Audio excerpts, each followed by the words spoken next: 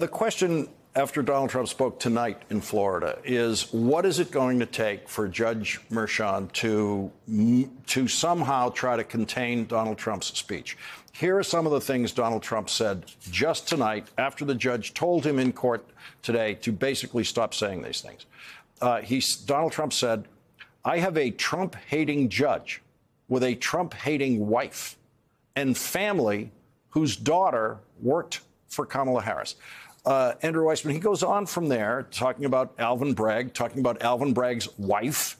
He refers to that. He also talks about Special Counsel Jack Smith, which is irrelevant to the Manhattan judge's considerations. He talks about Fulton County District Attorney Fani Willis, irrelevant to the Manhattan judge's considerations. I can understand, when I finally saw the transcript today, why the judge just laid it out as a warning today. He was doing that in the expectation, it sounded like, of more of this. But he needed the warning in order to take steps in the future in order to support any kind of gag order, any kind of limitation he puts on Donald Trump. So first, the statements about Fani Willis and Jack Smith is because, you know, this defendant, and you can now say defendant, yes, not former president, this defendant knows what's coming. And he is conditioning the market because he knows what's going to happen, and he knows he's going to have to figure out his defenses. He's going to have to say, don't believe them, and that's why you're seeing that. It is harder in state court than in federal court to have a gag order, but in both courts. Why is that? So in federal court, I guess let's start with this version of the question. Why is it easier in federal court? So in federal court, there's sort of two bases. One is that almost every federal court has sort of what's called a free press, fair trial rules. So automatically, there is a gag order.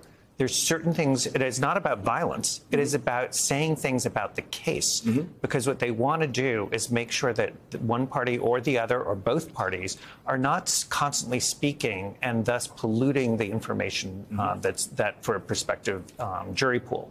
So that's already a given.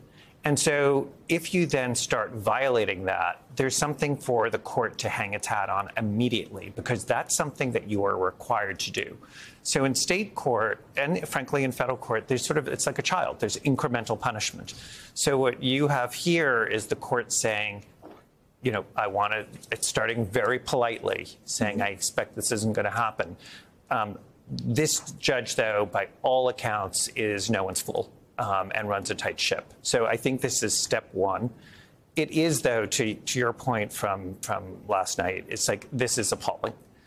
When you sit there and think, you don't have this behavior, I've prosecuted mob cases. You do not have this behavior from a mob boss. There is a rule in organized crime. You do not do this with respect to prosecutors. You don't do this with respect to the judge. You certainly don't go after their families. It's bad business to do that. And so this is really unbelievable that we're talking about somebody who was the former president of the United States. He led the Justice Department, and you're seeing this kind of, I mean, it's beyond, it's really just so despicable to think that you would do that. I mean, it really, there's no level to which he is not stooping. But I do think that this is something where he has both, you know, a long history that he's going to have with this judge. So this is step one. So I'd say don't give up your hopes in terms of what's going to happen.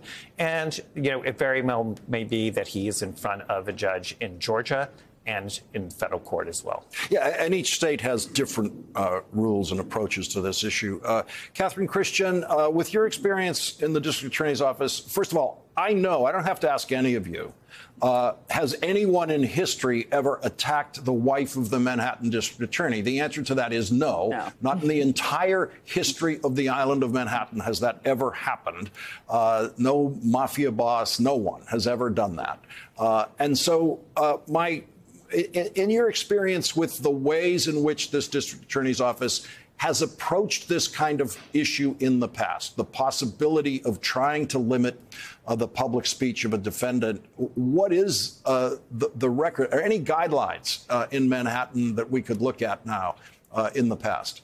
No, because we haven't had a defendant like this. Even defendants who we call them, have 730, who have mental health issues, who are the only defendants I've ever seen in court, act out. And Mr. Trump did not act out today in court. He was very somber and sober and reserved.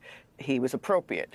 But it just doesn't happen, which is one of the reasons why none of us can remember when a gag order was issued, if not in state court, definitely not in Manhattan Supreme. And also, there was a protective order requested by the prosecution. That's typically reserved for violent criminal enterprise cases. Basically, you heard the prosecutor saying, we don't trust Mr. Trump to have sensitive documents. So if he gets sensitive documents, he can only read them in his attorney's office. And he has to be directed not to post them on social media. That's the direction that you usually hear in gang cases, in violent cases. So it's just extraordinary that a former president is going to be, if the judge might order that at the request of the people of the state of New York who are prosecuting this case.